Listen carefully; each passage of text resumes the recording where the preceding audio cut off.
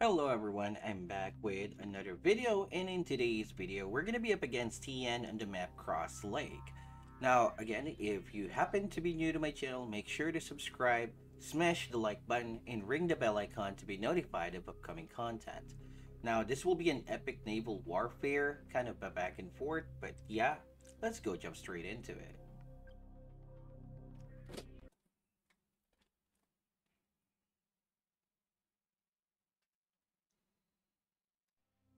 Okay, now I actually spawned at the upper left hand corner, and obviously TN will be at the bottom right hand corner.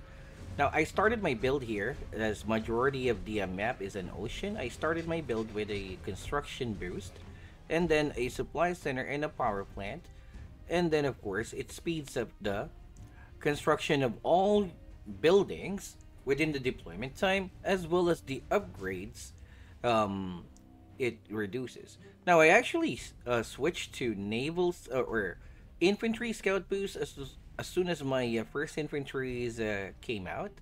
All right, so that they'll of course obviously move faster, and then that HQ will finish, and then of course I can just go shipyard right there, 2 shipyards, dropping them off like that. Naval platforms, since those deltas can, you know, literally overpower you, so to avoid that from happening, naval platform around there, and then obviously a gun tower right here preventing any delta whatever shenanigans rush. And then of course you'll have to produce that Cayman while getting the containers on land. As you guys can see, I actually obtained a lot of containers on land, and I'll also obtain containers on the ocean. So fast forward a bit here. Okay, got like 3 containers here, but I got more containers on the land than that of the ocean. Yes, that's actually correct, since there's more container on the ocean, or no, on the land surface of this area than that of the land, or than that of the ocean. Now, I actually spammed a lot of Caimans around in here, and this is to destroy those deltas.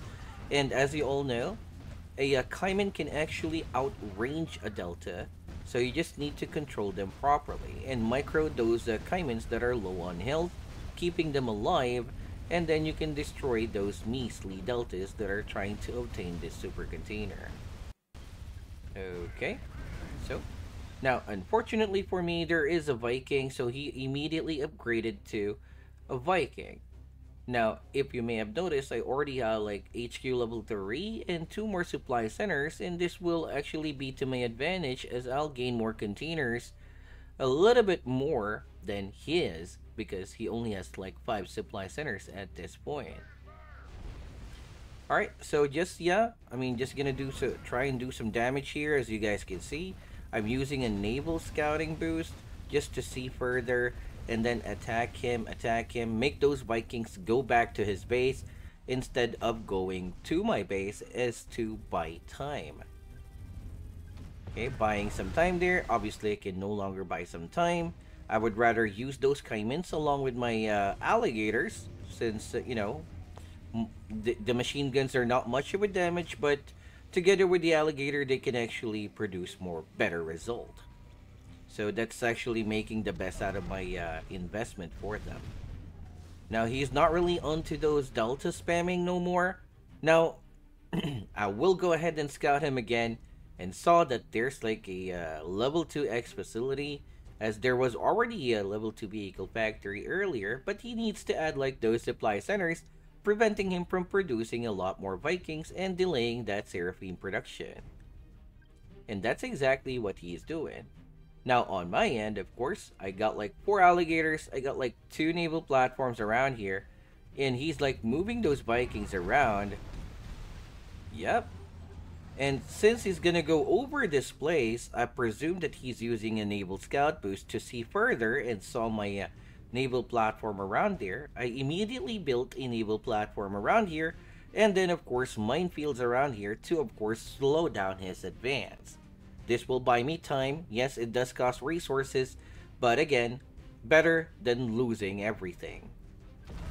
Okay, and so there was also those deltas going on in there, and then used an emergency or construction boost to speed up the construction of that platform, as well as two more alligators around here, and I'll position my alligators to defend beside or behind that is the platform. And just like that, some of them did step on those minefields or did go over those minefields, effectively destroying them to weaken them as well.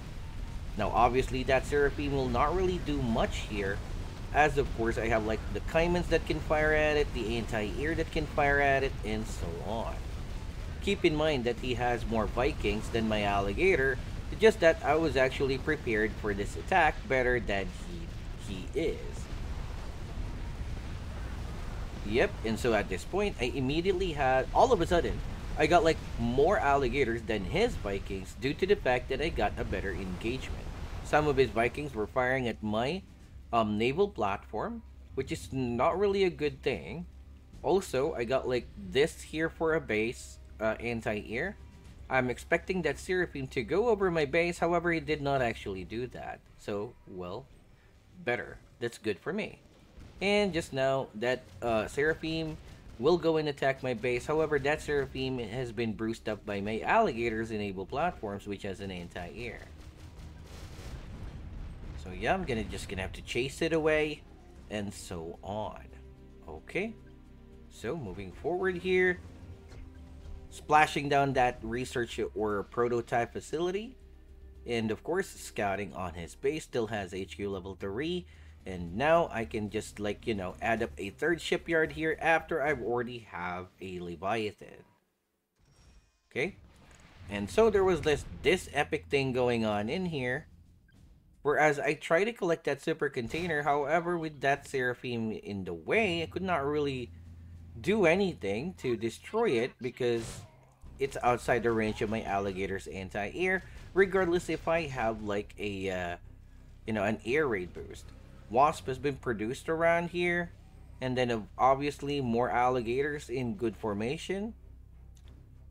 Okay, let's fast forward a bit, and he's now trying to obtain it. The Vikings are just beside it, and the reaction time of that Seraphim avoiding the acid burst of my Wasp is actually phenomenal. Alright, and so I'm gonna have to try and again try to be annoying, and then it stepped out of range for a moment there, and then all of a sudden this is looking very bad for me. Yep, and again it oh my goodness, that is so annoying, dude. Okay, and so again I used a naval scouting boost here to get into better formation faster, as my units will move faster and gain view, of course. There you go. I've actually switched here for a moment here. Okay, added naval platforms here to avoid being flanked. Yeah, already expecting that. Okay, positioning some of my alligators to intercept, obviously. And his Vikings are here. I actually have a better concave here at this point, whereas 5 of my alligators are firing at 1 Viking. And then I'll have some of the rest retreat. And then 1 alligator for 2 Vikings is actually a good trade. Okay, he's actually getting out of formation here. Yep, you're gonna suffer if you continue. Okay, here we go now with the engagement. I'm gonna have to try and demolish my way here, as I have better formation. And I have more alligator than he does. And again, the Solaris is around here as well. Already a Solaris. That's why he has less alligator around here. And he also has alligators around here. Very good, if you would ask me. Now, I got like a Wasp here and the Dragonfly to prevent that Solaris from dealing more damage. The engagement around here ended up in my favor. Some of the Vikings were in range of my naval platform. Okay, so this is not really looking good here for me all of a sudden, as that Solaris really did make a change. Okay now. And so, Again, better formation as some of my alligators are firing at the back of those Vikings for free shots. However, with the help of the Solaris, again, this made my formation advantage, into a disadvantage because of that Solaris. But then again, he will lose a lot of Vikings for it. Okay, so my aim here is to lower the HP or destroy that Solaris at all given cost. And so he is actually forced to somewhat produce or retreat and build up the naval platform, slowing down his production as he needs to spend resources for it. Meanwhile, on my end, I'm keeping my stuff here, and I will not overextend since my Leviathan, I just saved up resources to produce it. And then, of course, I was not able to mass produce the alligators, hence, it is a bad idea for me to maintain that attack, since I will not have enough.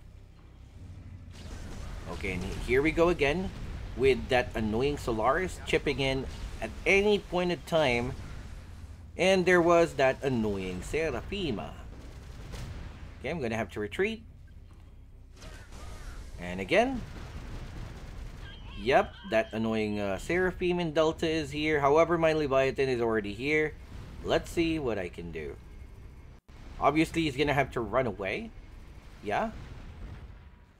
As he can't really stand up against that Leviathan of mine, along with the true dragonflies around here. However, if there was like 5 deltas in a Seraphim, I will still retreat with my Leviathan, since that Leviathan can still be destroyed by a Seraphim and 5 deltas.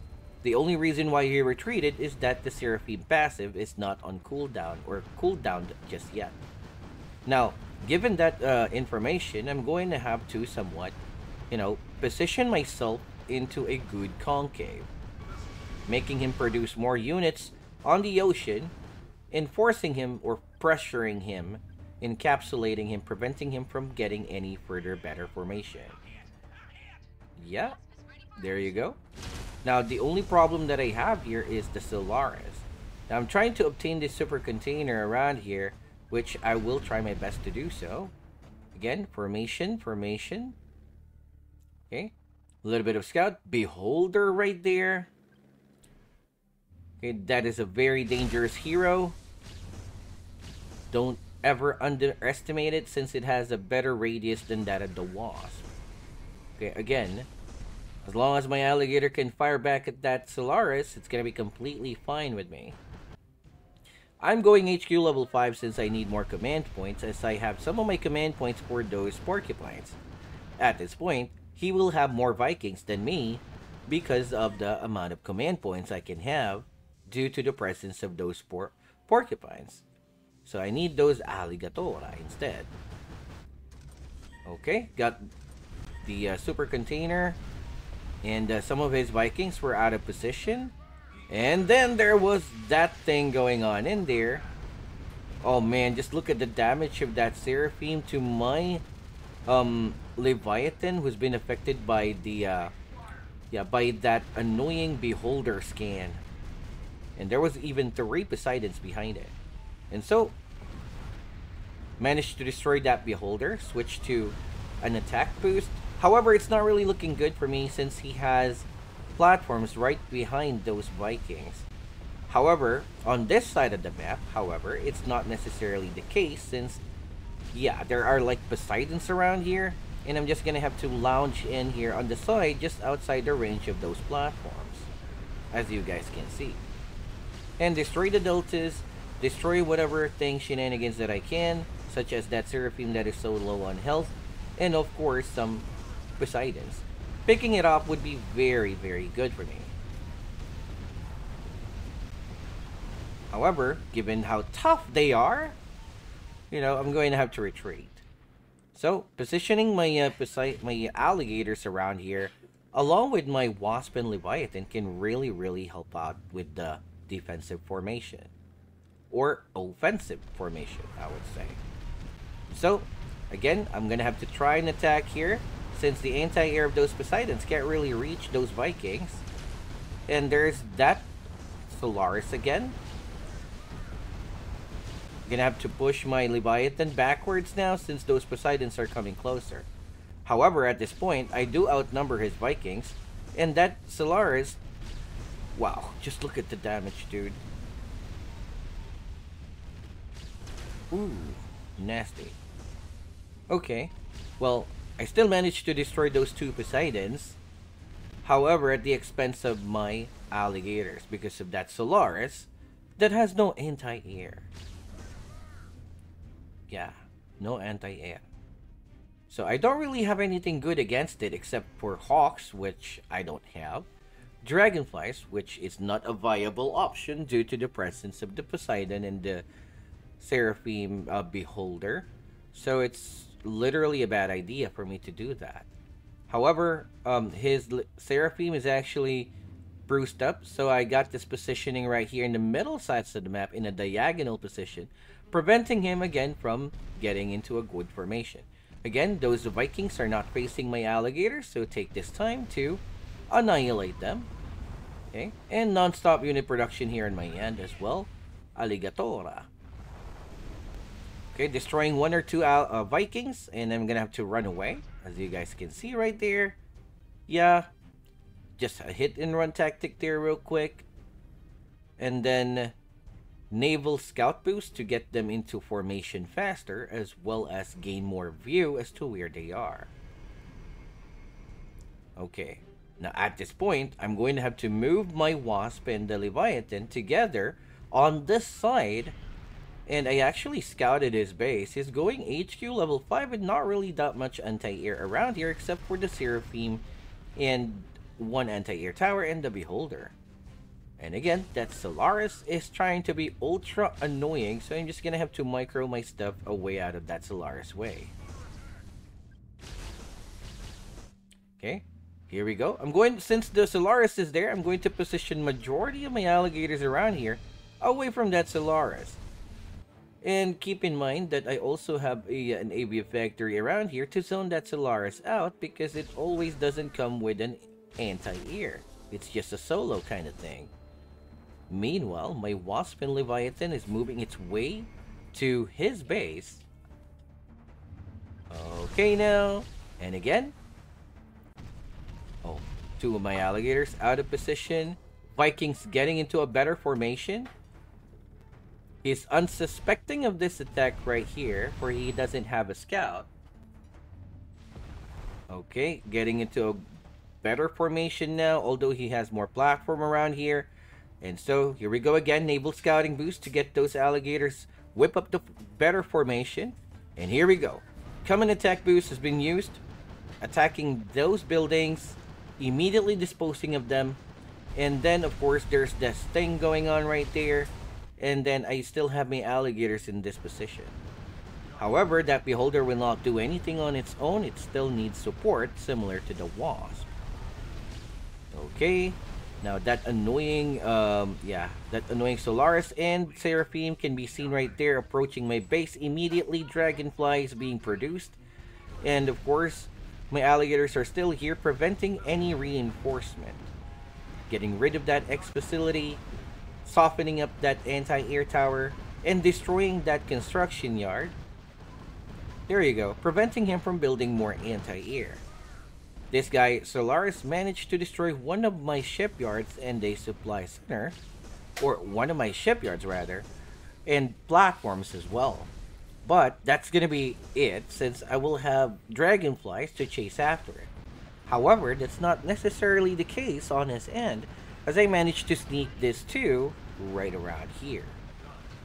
And so, that Solaris is slower because he is forced to use either an air raid boost or a common defense boost. So no speed bonus for that Solaris, giving my alligators a chance to ransack the guy with a common attack boost, which gives additional range and speed to my alligators.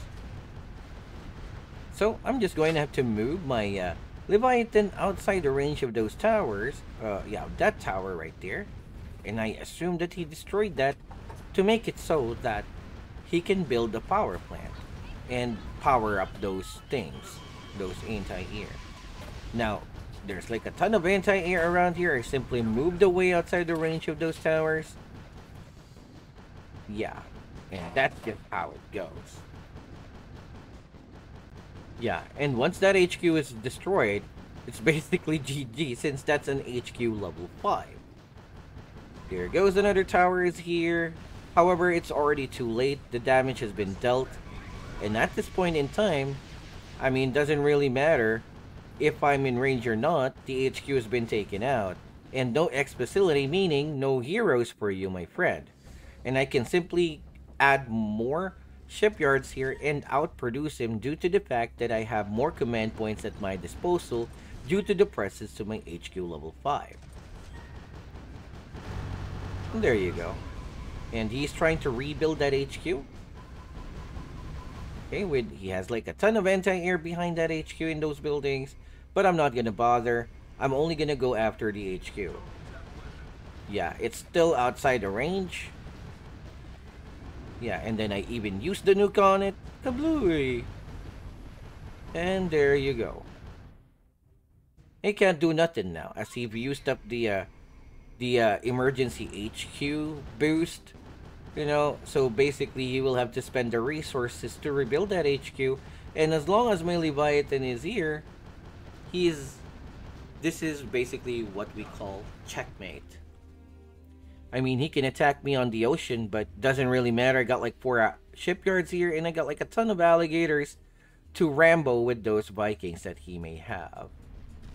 And just like that, with a simple move like that, GG. Now again, guys, if you like this video, smash the like button, give this video a like, and of course, subscribe if you happen to be new to my channel for more contents like this. Don't forget to ring the bell icon so you'll be notified of any content similar to this one. Also, I do have guide videos that I uploaded in the past that you can actually binge on if you're new to the game, which can really help you amp up your gameplay, and of course, you know, become a better player in general, as you'll have know more when to build, where to build, how to build faster, and what's the best tactics to use against such things. So yeah, at this point, I just outnumbered him, and there's basically nothing he can do. GG. Thank you so much for watching, everyone. I hope you guys enjoyed this. Again, smash the like button, and leave a comment down below as to what are your thoughts into this video. Likewise, thank you so much for watching. Have yourself a great day, and good luck with your battles. Bye! Yay! Leviathan Imbuyo! Leviathan solo the base! Leviathan in the Wasp solo base! Yay! Leviathan! Useless! Very useless hero! GG. Bye now!